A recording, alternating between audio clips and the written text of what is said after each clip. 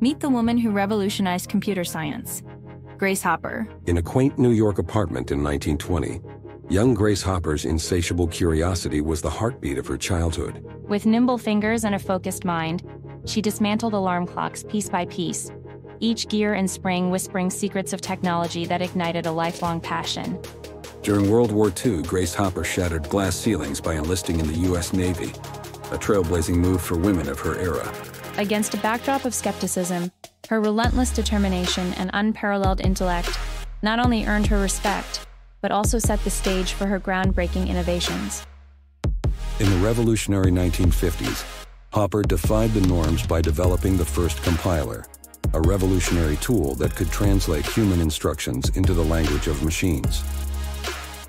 This innovation was a monumental leap, dismantling barriers in programming and ushering in an era where computers became accessible to a broader audience. Grace Hopper's subsequent triumph came with the creation of COBOL, a pioneering high-level programming language that revolutionized business computing. Her visionary pursuit of a user-friendly language democratized computing power, enabling businesses worldwide to harness the potential of technology. Grace Hopper's unyielding curiosity and pioneering spirit have etched an indelible legacy in computer science and technology. Her groundbreaking work continues to inspire new generations.